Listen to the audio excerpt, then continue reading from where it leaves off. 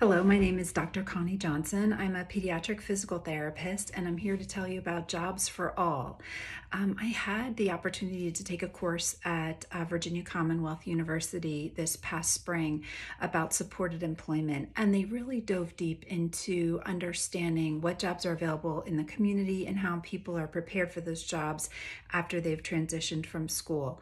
And I know that with many of the students that I work with, it's always a challenge to um, understand what all the skills are that our students have and what they actually have within their capacity to learn.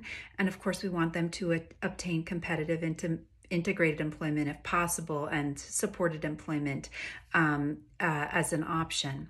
And so there are resources where this information is, but it's kind of buried, it's hard to find, and it's hard to curate.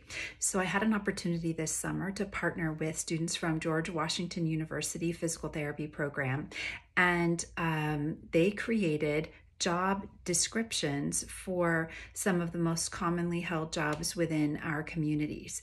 The students went out and they observed the work taking place in the community, and then they went to various websites that had job descriptions and they curated them.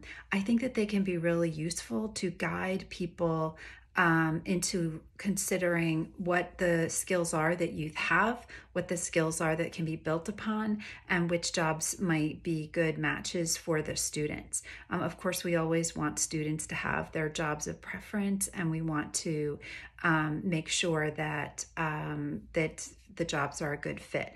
But there's a lot of jobs that our students could be preparing for that maybe they're not, because they don't realize that they have some of the foundational skills for the job. They might not know what skills it is that they could be working on even while they're still in school. So these lists can be very helpful to help stakeholders understand what that looks like.